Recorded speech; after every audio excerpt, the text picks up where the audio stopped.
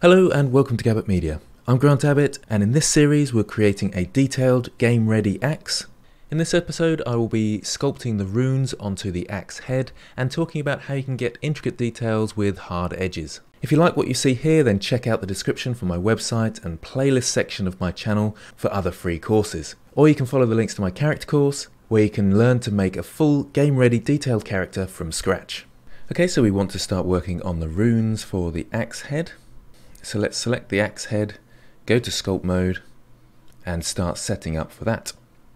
Now at the moment we're in the grab brush. I think the best tool for this is the clay strips. It helps get a hard edge. So if I resize my brush, let's zoom in a bit further, somewhere around here, and start drawing, we can see what that looks like. So the first problem we come up against is we need more detail in the mesh, so let's undo that. Let's look at our remesh options. We're at 0.005 at the moment. So we probably want to go to about 0.004. Obviously this is different for your model, and how low you can go will depend on your computing power. So I'll do a remesh there and you can instantly see the detail that we're left with. Okay, so it's not bad. Let's just draw what we might have for some sort of rune on here. And let's zoom out and see what that looks like. And that's not too bad. It's quite deep, so we can go fairly high with our runes. So we can come across to the brush and turn the strength up. Let's zoom back in and see what that's going to look like. So I'm drawing over them, building up the detail, and then I'll zoom out and see how we're looking. I think that's working quite well. I've got my dent quite deep, but I think it's working. Now one thing you can do with this is to change the fall off. So at the moment we've got a very smooth fall off. If I click on this drop down here, if we go to something like a constant, then we'll get a much sharper edge, which might be more suitable. What I find with that though is that it can be just that bit too sharp. So what I like to do is go to custom and bring these right up and just have a gentle fall off right at the end there. So let's see how that's looking, and that's nice and smooth now, and that just gives it that extra bit of smoothness. You can build up quite a lot like this and then just smooth it out. The easiest way is to just smooth it out. I'm trying things like the flatten brush and so forth, but it just ends up being a bit easier with the smooth brush.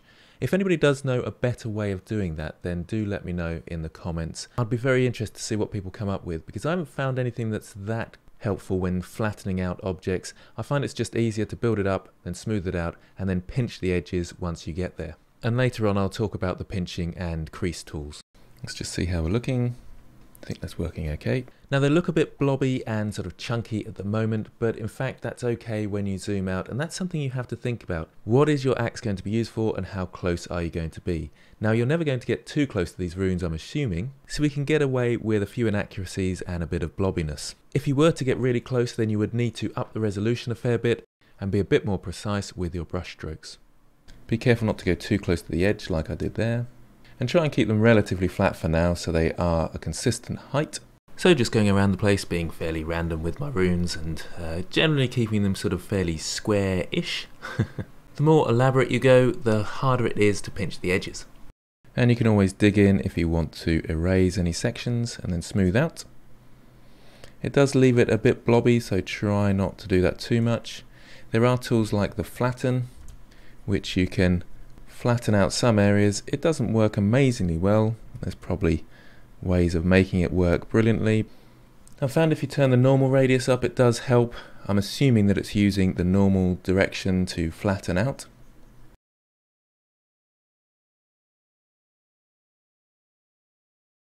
I'm not liking this section much, so I'm going to smooth it all out. I could increase the strength of the smooth brush. It will eventually make it flat. And if you find it's raised up slightly, you can actually dig into the mesh a bit and then smooth out again, and it lowers it all down to that level. It's kind of taking the average between vertices. Okay, so there's some basic rune designs. Now when we come out to about here where they'll be seen, they look reasonably effective. I'll tidy them up a little bit later on, but I'll do a few more areas. I'll show you another tool that you might like, which is the Draw Sharp. And if we go down to the stroke, we have a stabilized stroke option. Now that means when you draw, you've got this sort of red line that you're dragging along, and that can be a little bit tricky, but it does smooth out your strokes quite well. If you go to the drop down, you can decrease the radius, and then that red line will be closer to you. and so you're not dragging it along so far.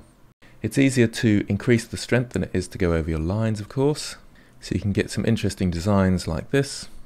It does take a bit of getting used to, that stabilized stroke. Once I make a stroke like this, then I often zoom out to check what that looks like and just undo it if it's not to my liking. And of course it's worth getting some reference images, even as something as simple as painting on runes, which you'd think would be easy. Get some references to help you along. Okay, so we've got some fairly intricate designs there. The last thing to do then is to tidy up just a touch, go around your edges. I'll turn the stabilized stroke off for this. I've still got the draw sharp on, and you might want to just dig in and smooth out any areas that aren't following a straight line, and then use the reverse draw sharp to sharpen those edges up. And if you have the power in your computer, then you can up the resolution with the remesh. I won't go too high for this, just because I know there's people out there who have less powerful computers that might get frustrated. So I'm kind of showing that you can do it without that. It might look a tiny bit more chunky. As you can see when we're zoomed in here, you can kind of see the faces. But I'm just going around the outlines, making sure they're nice and sharp. And remember to smooth out so it sort of flattens it out. So I find the most useful brushes for this are either the draw sharp in reverse, so holding down control and just going around the outline. You can also use the pinch brush, and that helps to sort of pinch the topology together, or the edges and vertices together. The crease brush can come in handy, using the reverse crease again, so holding down control and then pulling it in together. It's similar to the pinch brush when you do it like that. Just be a bit careful, it is sort of squeezing it together, whereas the pinch is pinching it together. It's slightly different, so experiment with those if you want to get those sort of hard edges. I did on occasions try out things like the scrape brush and the flatten brush to see whether I could get those to work and flatten out the shapes to a certain level, but I couldn't really seem to get that to work in the way that I would like. So it did end up being a combination of those brushes, the crease, the draw sharp, the pinch, and obviously smoothing out every now and again. Those brushes become more powerful, of course, if you up the resolution. So if you do have a powerful computer, you can push up the resolution a bit higher and you get slightly more detail. Some people have been asking me about the multi-resolution modifier. For me, it's not quite there yet. I prefer to be able to edit the shape very slightly, and with the multi-resolution modifier, you have to make sure your mesh one is really clean, so all the faces are pretty much the same size, and you have to be completely sure on your shape. So if you want to put any cracks in it, for example, it's really difficult with the multi-resolution modifier to do that. There's definitely a time and a place for the multi-resolution modifier, and it is a really powerful tool. But at the moment, my workflow seems to suit just using the remesh and then retopologizing at the end. And I'm noticing that the capabilities of the sculpting within Blender is getting better and better in terms of how many polys and how high you can go.